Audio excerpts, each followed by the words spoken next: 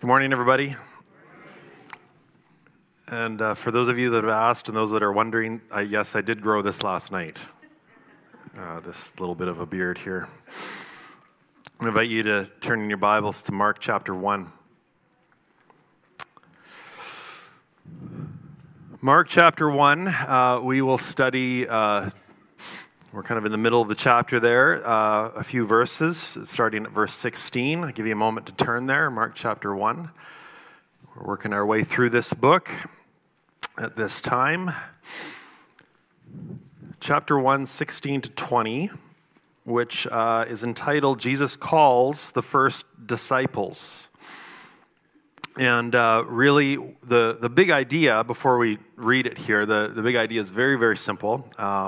If you have one of the handouts, you'll see that it's simply this: follow Jesus. That's the main thing that I want to communicate, that I want to encourage you in, to exhort you in, to invite you to, is to simply follow Jesus. If you're not following Jesus today, please start today. Today can be the day that journey begins. So please consider that as we read this and make a few comments on it. It says there, passing alongside the Sea of Galilee, he, that is Jesus, saw Simon, who would later be called Peter, same person, okay? Simon and Andrew, the brother of Simon, casting a net into the sea, for they were fishermen. And Jesus said, "Follow me, and I will make you become fishers of men." And immediately, Mark loves that word, immediately they left their nets and followed him. And going on a little farther, he saw James the son of Zebedee and John his brother, who were in their boat mending the nets. And immediately, there it is again, he called them, and they left their father Zebedee in the boat with the hired servants and followed him. This is the word of the Lord. I think one of the greatest moments in the life of an elementary-aged school child, at least I have this in my memory. I don't know if they do things the same in school anymore as they used to, but if you're like a Gen Xer like me, you might remember being out on the field or in the gymnasium, and captains would be chosen, and the captains would have to choose their teams for the game that was about to be played. And one of the greatest moments as a child in that situation is to be called, to hear your name called, particularly if you were chosen to be captain, although that wasn't particularly inviting for everyone. Not everyone wanted to be in that position, but everyone wanted to be on a team. Everyone wanted to be chosen and called and to hear your name called, especially if you were early in the draft. You know, nobody wants to be last, of course, but if your name was called first or early, it's a great moment to hear your name. I'm being called. I'm going to be part of something now. I'm going to be part of this team. Or perhaps think of a different stage of life in a different context. You know, when you're in the doctor's office and you've checked in and the waiting room is jam-packed and it's busy and it's noisy and it's germ-filled and you just want to get out of there, and the nurse or the medical office assistant comes along and calls your name. That's a great moment, isn't it? It's like I win. I get to go in, and then I get to get out of here. To be called by name. This idea of being called. Call, this word, we see it there in verse 20. It says, and immediately he called them. The word there in the original Greek is the word kaleo. And this word has a very, it's a purposeful word. There's intentionality behind it. There's decisiveness with this word. And particularly when we read it in this context, you know, this is not some sort of random broad invitation. This is not Jesus sort of, you know, strolling on the beach one day and he's got a clipboard and a pen and he's like, hey, you know, anybody, I'm starting a thing over here and anybody want to sign up and join this thing? You know, that's not what he's doing here. This word kaleo, call, it's often associated with being called by name. I think that's what Jesus is doing here. You know, he's not, again, it's not just sort of casting a net, as it were. He sees Simon. And he says, Simon, you and your brother, Andrew, you guys, come follow me. And then they go along and they see James and John, and James, John, you guys, come follow me. It's very specific, it's very direct, it's very purposeful. He calls them to himself, yes, and he calls them to this community. He calls them to a sense of belonging. Come join me, be with me, follow me, literally walk behind me. Literally watch what I do and then eventually do what I do. Listen to what I say and then eventually say what I say. Join me and join this community that I'm forming. And so what I want to do with this passage is, with this idea of call and then subsequently following Jesus, I want to just make 3 very simple observations. We won't be long this morning. Just 3 reflections, perhaps you could call them. 3 contrasts. 3 points. 3-point sermon, of course. But the first one is simply that the extraordinary call to follow Jesus, because it is an extraordinary call. You know, this is a life-changing, this is not Jesus saying, well, come try this out and see what you think. You know, does it feel good to you? You know, there's none of that. It's an extraordinary, life-changing, life-altering, like he's calling these men to completely turn around the other way. We talked about this a couple of weeks ago. This idea of repent, right? Turn around, turn away, think beyond what you're thinking now and come and follow me. It's an extraordinary call. This extraordinary call yet comes in the midst of very ordinary circumstances. So yes, the call of Jesus here is decisive, but it's not particularly dramatic in this case. You know, look at what they're doing. I mean, Simon and Andrew, the brother of Simon, they were casting a net into the sea. Whoa, that's crazy, right? Why were they doing that? Well, because they were fishermen. They were just going about their business. They were just living everyday, ordinary life. It's not particularly dramatic. There's virtually no process.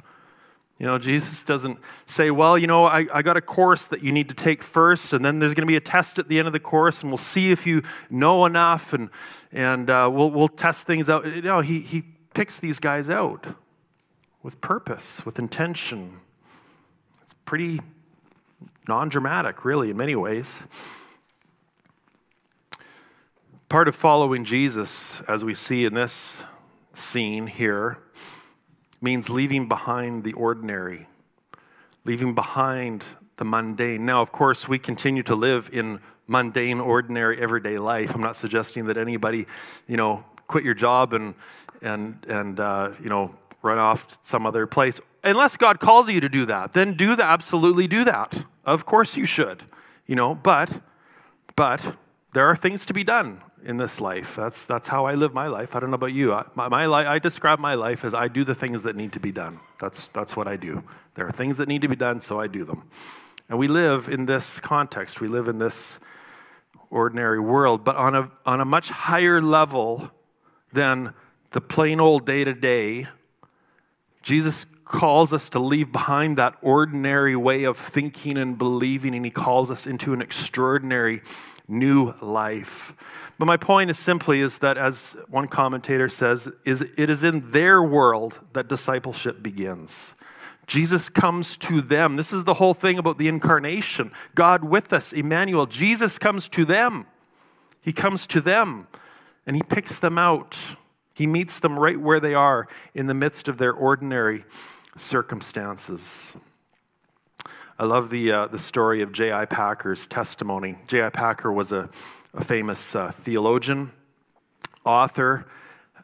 We did a series a number of years ago called Christians Every Christian Should Know, and I chose J.I. Packer as my Christian that I think you should all know. Brilliant man. He passed away a few years ago, and his own personal testimony, so he grew up in England and grew up sort of nominally Anglican, Church of England, Christian, you know, but he came to a point in his young adulthood where he started to realize, perhaps I'm not even a Christian. And he attended an evangelistic service one night, and a gospel invitation was given, and in that moment, he was given a picture in his mind. Now, that's a little bit more dramatic than some situations, but he was given this picture in his mind of people in a room or inside of a house or something, and they were engaged in playing a game, and they knew the game. They knew the name of it. They knew the rules. They knew how it worked. They knew how to relate to each other. They were part of something. And he saw himself in his mind's eye as being outside of that. And he was looking in at it. And he realized in that moment, I need to come in. And just very simply, it says in one of his biographies, I became a Christian, or something to that effect. Just not dramatic at all. Just, this is it. I'm going to follow Jesus now. Okay, cool. Let's go. Right? Well, think about your own life.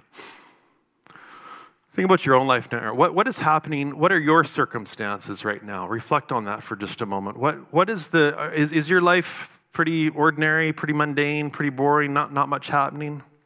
Perhaps it's very dramatic at the moment. Perhaps it's entirely chaotic. But whatever the circumstance, whatever is going on, ask yourself, reflect on this later today and this week, how is Jesus' extraordinary call to follow him reaching your ears right now? How is God trying to get your attention? Maybe right now, even in this moment, Jesus is calling you to follow him today, starting right now. You realize you need to come in and you need to belong to him and to his people. It's an extraordinary call. That's the first reflection, the first contrast. The second one is that the call to follow Jesus is given with absolute clarity, yet it is also very mysterious. There's a lot of mystery to what he says here. There's a couple different things here. First of all, he calls them to himself. That much is straightforward, right? Follow me, he says. He doesn't say, follow this new religious option, follow this set of rules, follow this particular lifestyle or way of dressing or any of that stuff. The call is to a person. The call is to the embodiment of the kingdom of God. The call is to the embodiment of the gospel, the good news itself. He calls them to himself. That is absolutely clear. Yet this is kind of unusual. So Jesus was known as a teacher, as a rabbi. And in Jewish tradition, normally what would happen is the prospective student or students, they would initiate. They would say, I want to follow this particular rabbi. Although the call was not primarily to follow the particular rabbi, although I'm sure some were more attractive than others. There's that whole popularity contest thing that goes on or whatever. But the call was primarily to follow God's law and to walk in his ways. But Jesus here does it the other way around. He said he initiates and he makes it about himself. He says, Simon, Andrew, James, John, come follow me. It's very mysterious. It's very unusual. It's clear on one hand, yes, but what is this? Who is this Jesus of Nazareth? Nazareth of all places. What good could come out of Nazareth, one person said. Who is this Jesus of Nazareth? They didn't know this. They didn't know what this meant. They didn't know what the outcome would be. They didn't know how this was going to go. They didn't know the future. Who is this guy? What's he like? What's he going to say? What's he going to teach us? Where's he going to lead us? What's going to happen? Who knows? It's very mysterious. Clear call, yes, follow me, but what is that? Secondly, the mystery enhances when he says, follow me, and he says this, at least we know, to Simon and Andrew. He says, follow me, and I will make you become fishers of men. What?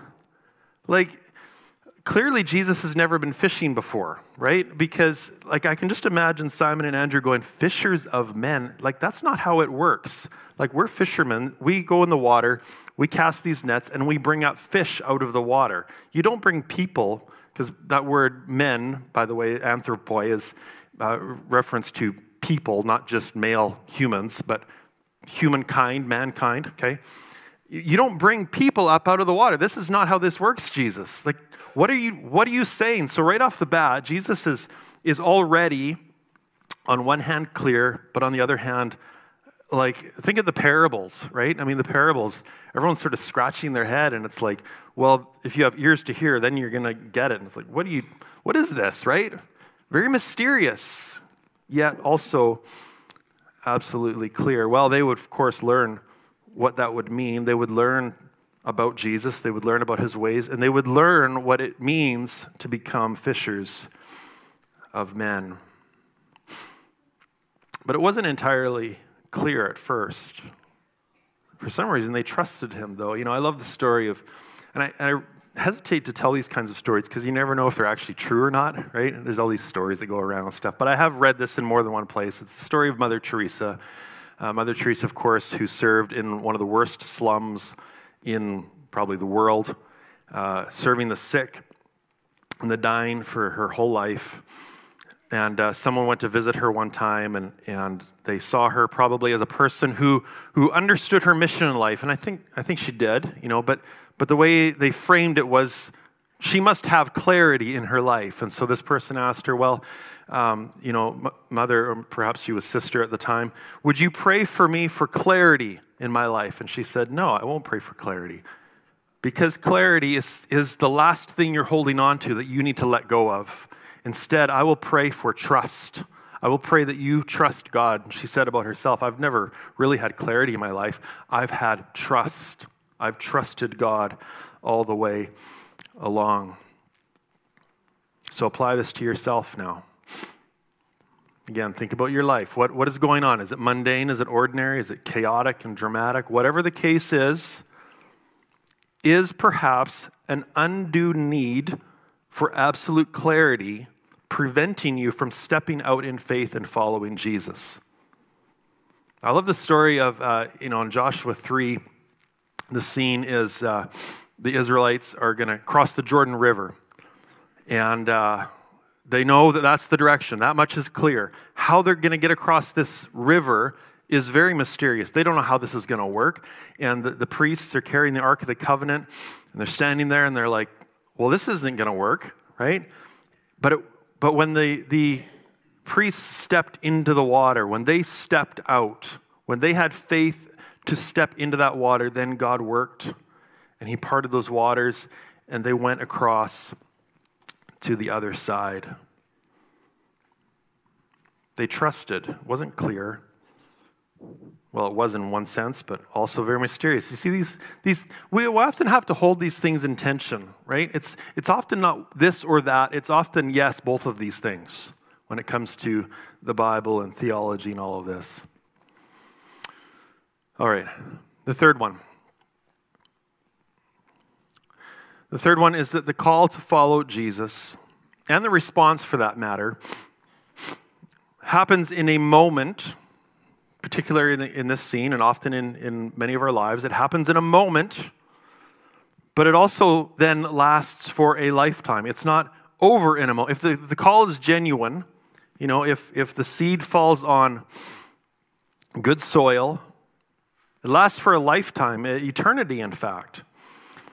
But look at in this moment, here in this passage, look at the faith that's displayed here, the trust. It's incredible, really. I mean, did they know the risk? Did they know how this was going to play out? When Jesus came to Simon and Andrew and James and all these four men, did they get it? Probably not, but they responded. They responded. They left what they were doing to follow him. Now, of course, as I said earlier, they would learn. And they would learn, as this one commentator says, that the process of becoming disciples of Jesus is a slow and painful one. How's that for an invitation today? Follow Jesus. It's going to be slow and painful and inefficient. Anybody want to sign up for that? Anybody want to join that?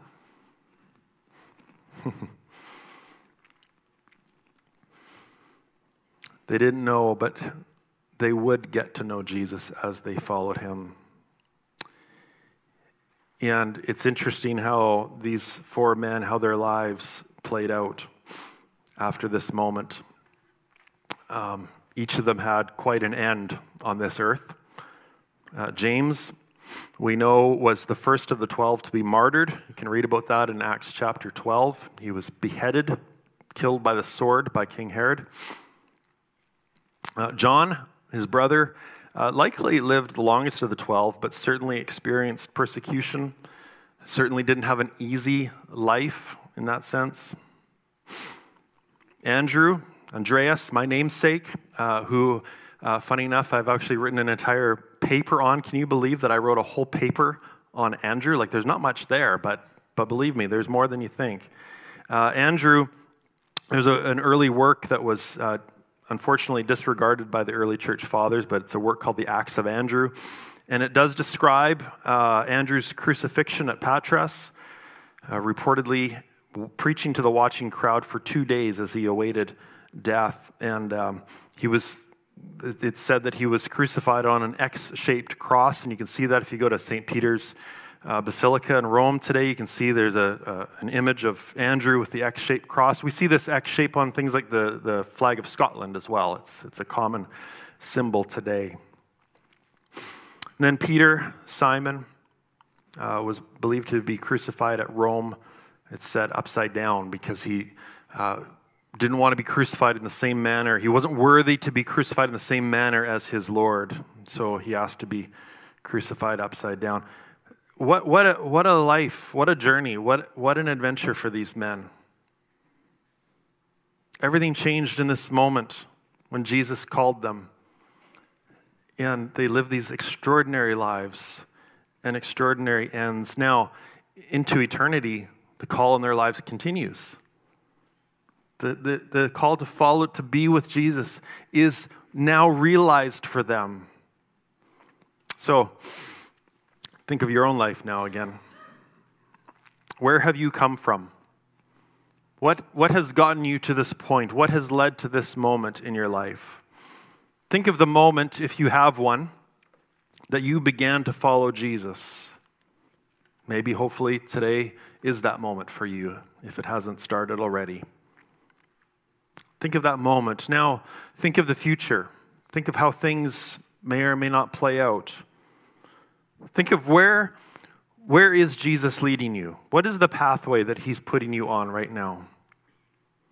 And then go beyond that. Think of eternity. And just let the hope of heaven wash over you this morning.